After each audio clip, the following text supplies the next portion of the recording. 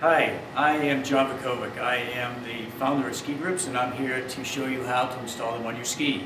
So you want to make sure first that both the front part and the back part behind your bindings are well cleaned and dry. You also want to pay particular attention to the bottom of that there is a front and back unit. Don't take the tape off yet, but just put them about a ½ inch or so in front of the binding and about a ½ inch behind the binding, making sure the screws are facing out away from the bindings.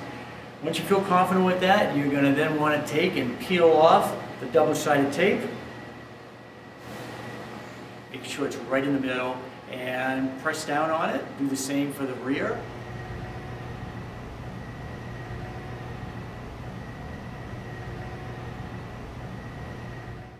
You do the same for the other ski and you're ready to go. Take 24, maybe 48 hours to let it fully adhere to your ski, and you're going to love them. So, see you on the slopes. Thank you.